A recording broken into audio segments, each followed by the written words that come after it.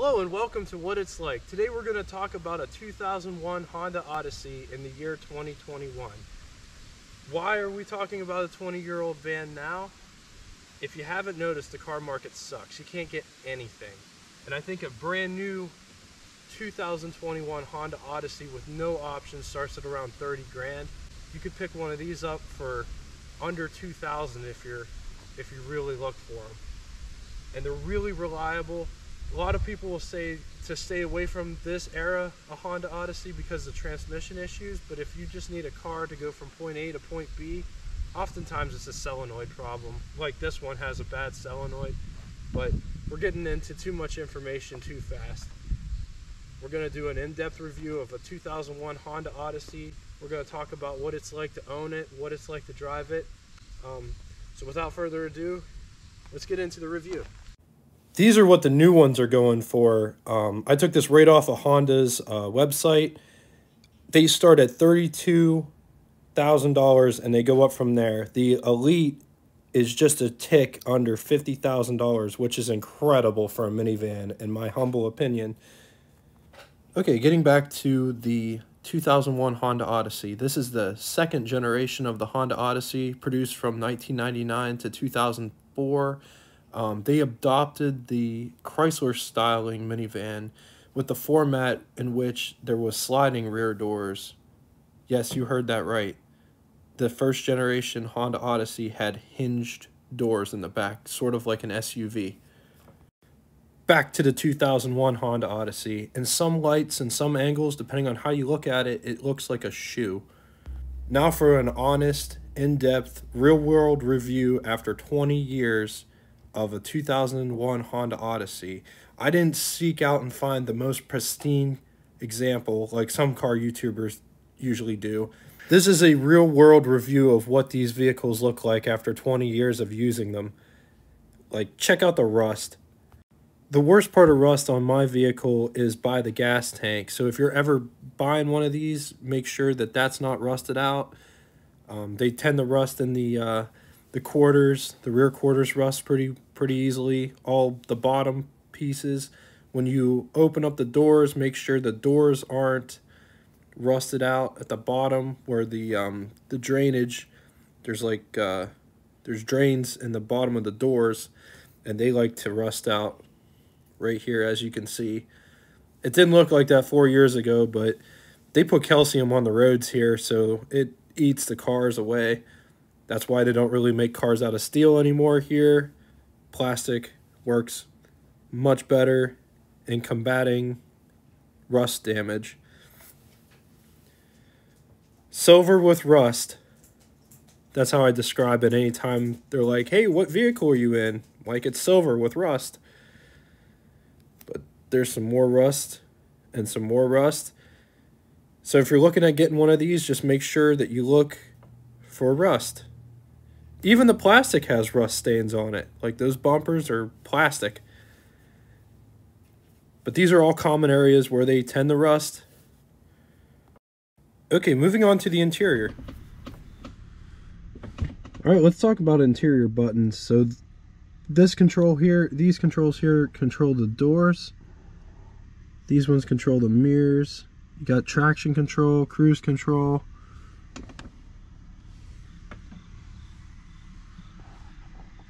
Getting into the gauge cluster, they give you a tachometer, a speedometer, a gas gauge. Driving modes are park, reverse, neutral, D4, D3, 2, and 1 next to your temperature gauge. And then look down there, there's a little tiny Honda Odyssey icon. When you turn the keys on, it'll show you if there's any doors that are ajar, they will turn up red. Seatbelt icons next to it, brake light. Over here, all the other lights are for traction control up here at the top. And then at the bottom, you have check engine light, battery light, and an oil light. When you turn the key, most of them go away. Every Honda I've ever owned that was older than 2006 has always had the check engine light on, and if the check engine light goes off, then you start having problems. Moving over here, you have the hazard lights, your clock. We'll come back to the steering wheel. You have a bunch of controls on the steering wheel. This is for your radio. You could change the channel from the steering wheel and the volume. Over here is for your cruise control settings. Got a bunch of switches on the windshield wiper stock. This controls both the front windshield wiper and the rear windshield wiper. Over on this stock, you have your high beams and your lights. Over here, you gotta love the door panels. They didn't put that much. This is literally cloth. They just glued to plastic, and then in 20 years it just comes out and reveals the hideous panel beneath. You got your door locks, your door handle. They decided to chrome it out. I'm surprised they didn't put cloth on that too. This is to lock the windows. The rear windows are actually vent windows. They don't go down, they just pull out.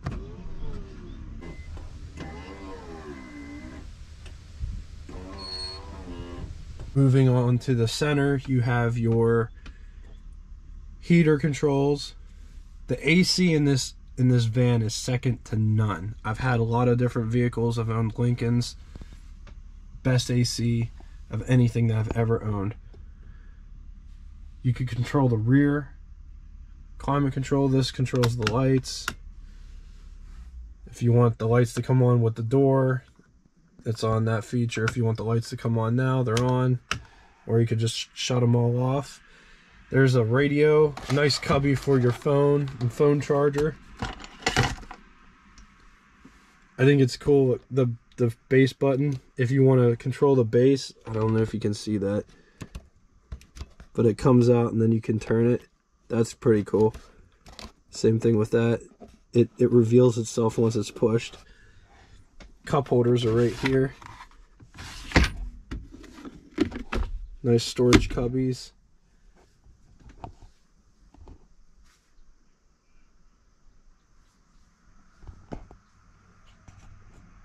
This has window defrosters. So here's what it looks like with the center row intact. You got armrests here, which stained. Chairs are 20 years old. That's to be expected. They can recline and they can fold down. So if you have any larger stuff, this is worth showing actually. So it can fold down like that. We'll go around to the other side and fold the other one down. Fold the center seat down.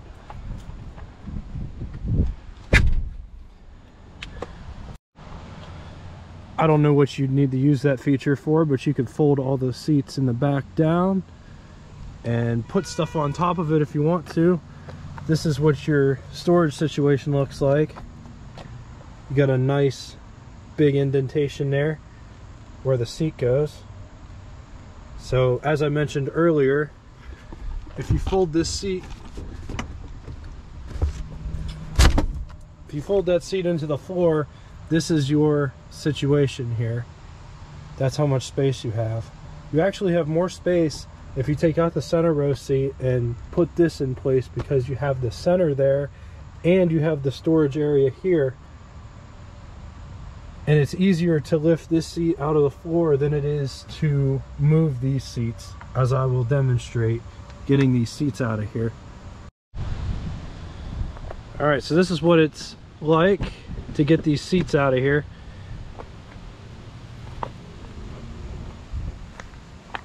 Right here there's a little tab, and you pull it forward and then you tip the chair forward and then you remove it. It's really easy, it's just really heavy. Chair weighs probably 100 pounds.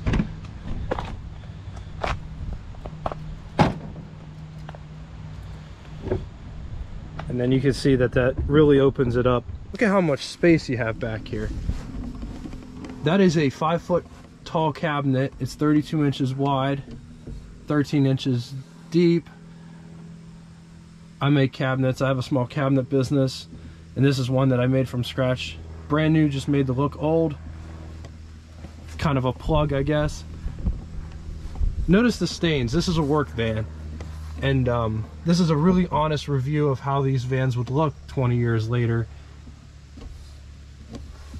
But I'm going to show you something else that's cool. So we could take this cabinet out.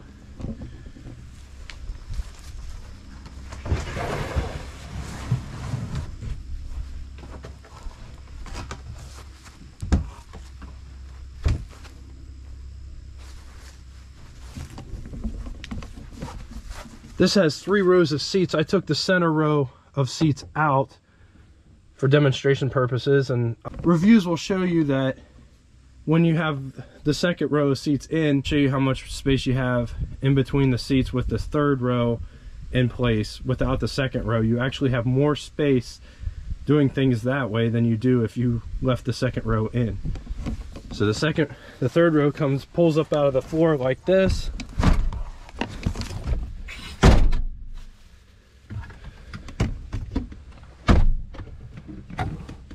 And there's your third row. It also reveals you have this big indentation where the third row seat, where the third seat sat. So you have all that space there. Plus you have all the space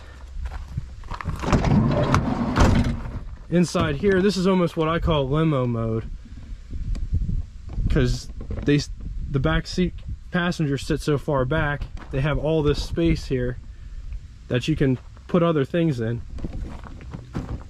which I'll now demonstrate.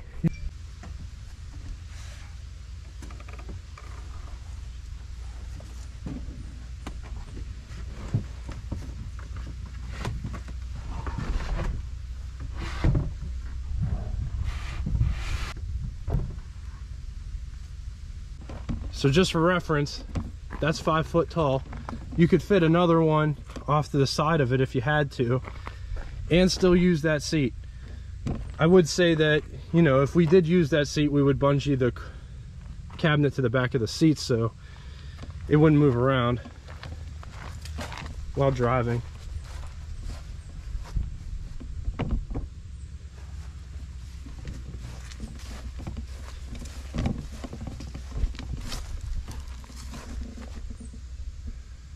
So that's what that looks like. Plus, it's a lot easier to just pull that up out of the floor than it is to take the center seats out. The center seats are pretty heavy. They're probably like 75 pounds, maybe 100 pounds each to move them out of the way. And then whenever you're done, say like you have a little kid or a couple of kids, it's way easier to just put that back in the floor than it is to remove the seats. I will put adjustment for the chairs right here on the side. They're fully adjustable. You can recline them. Actually, I'll show you. Sit down here in the chair. You can move it front and back. That's as far back as it goes. You can move it up. That's as far forward as it goes. I'm 6'2", so I'd want to move it all the way to the back. And it's reclinable. There's your recline position right here. You put the 2 armrests down. It's really quite comfortable. You got your own air conditioning vents up here. You can control your air conditioning from over here. Yeah, it's really nice and spacious. And then to get to the third row, all right, now to get to the back row, you just climb in through here and you just sit down back here. And there's lots of room for me back here. Lots of headroom. I can move over here, and I'm about the average size person, about 6 foot tall. There's nice little coat racks up in here, seat belts. You got your own climate vents back here, your own lights, which the lights only work whenever the lights are on up on the dashboard, and they're not on right now. Everybody in the back has a pocket on the back seat in front of them. Back here, you even have pockets back here to store stuff. Got your climate vents here, lights, nice place to hang your coats.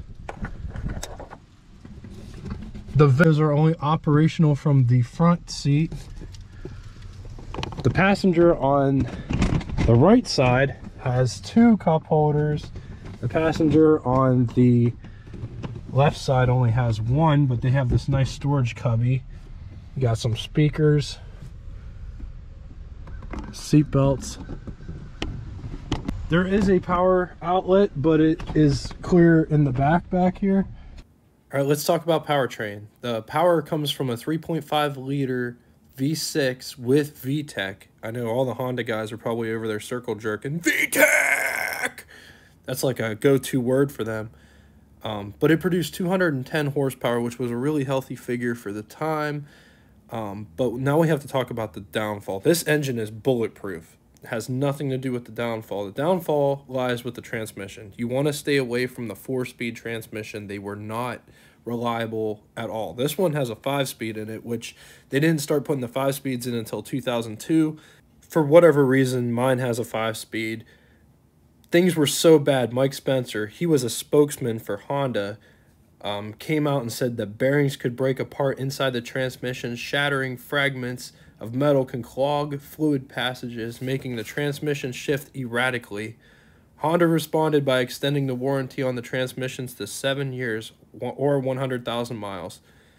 Okay, so driving the 2001 Honda Odyssey, I just want to give you, I just want to apologize. This video's kind of been like sort of all over the place. I'm still trying to figure out how I want to format my videos.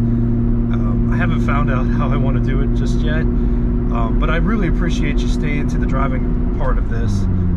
Honestly, this video was cut. Obviously, it was cut a bunch of different times. 3 days actually it took me to film this video. That was 3 days more than I wanted to film it, but I had a lot going on during this one. Like I mentioned, I alluded to earlier in the video that I have a cabinet business. I have a cabinet business, a photography business, and I more or less do anything I can to make a buck, but cars are really my passion, and I always wanted to do something automotively. I'm not a very good salesperson as far as cars go. This is how I figured I could be around cars and not have to sell them or work on them, because I'm not really a mechanic either. Back to it, the driving part of it. What's it like to drive? It actually feels like a long wheelbase hot hatchback in a lot of different areas, especially if you shift it manually, which we'll get to in another episode. Probably upload that one later on today. It just feels like you're driving a bigger front-wheel drive car, to be frank and honest about it. It's not a performance car, and my mom's got a 2001 Ford truck. It handles way better than the Ford truck does. It's an F-150. This actually feels more powerful than the F-150. And you could drive this and use this as a cheap alternative to a truck, because I don't know if you've realized the truck market really sucks right now. Well, car market in general, but trucks are expensive. We've all seen these ads where this, for lack of better term, sap wants to sell their Toyota Tacoma, has a million bajillion miles on it, is rusted clear through, is broken half, and they're asking $10,000 for this pile. I honestly don't know what kind of drugs these people are on that are asking that kind of money for a vehicle they obviously can't drive home. But tell me, I'm not the only one that sees these ads, am I? You see them too, right? You gotta remember, 2001 wasn't a very good year automotively. There wasn't... Everything was kind of bland, to be frank. It's a lot like it is now-ish. Horsepower race is going on now, just like it was in the 60s, but there wasn't anything that really was very luxurious, very everything was very and bland, to be honest. The last review I did I had a scoring system. The more I think about it, I don't really want to do a scoring system, because then I'll have to go back, and I'm not a numbers guy. The only numbers that really pertain to me are, you know, 0 to 60 time, economy numbers, final price tag. You're watching this because you want to know what is a good cheap van to buy in the year 2021 or beyond. And this is a good contender if it has the 5-speed transmission, which formally came out in 2002 and later. If you could get a good deal on the next generation, the 3rd generation Honda Odyssey, I would go with that one. But there's pros and cons to that generation as well, just as well with anything else out there, to be frank. There's pros and cons to everything. Overall, the interior in this is very 2 trim levels, LX and EX. They didn't make any other trim levels. There's no leather interior package that you could get with this one. The only differences really were you get a CD changer on the EX and the power sliding doors. Other than that, they're both about the same. The interior quality, you know, these seats aren't that comfortable. They're not like Lincoln's pillow side cloth upholstery seats that they offered back in the 80s, but they did hold up after 20 years. They still look great. There's no rips. I have a 2004 Honda Odyssey as well, and it's a lot smoother than this. I'm going to show you what it's like to manually shift this and do one hard acceleration.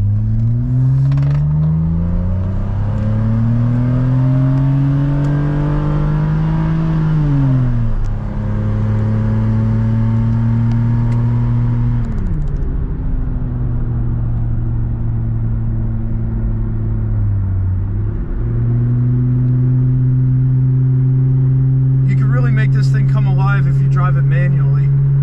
If you put it in D4 and just drive, it's fine too, but it's way more fun if you shift it manually. You'll never go as fast as it's capable of going if you just drive it. And I know it sounds ridiculous to say out loud, to drive a minivan essentially manually, but you'd be surprised. I blew the doors off of a Dodge 1500 diesel at the stoplight. He just looked defeated. It was a great moment. It's like, how does it make you feel to get beat by a soccer bomb mobile? Yeah, so those are my thoughts. I hope you enjoyed the review. I apologize, this one's kind of more all over the place than I'd like it to be, but like I said, it took me 3 days to record. Thank you for joining me, and that is what it was like. Please remember to like, share, and subscribe to the channel. It really means a lot to me. Till next time, toodaloo!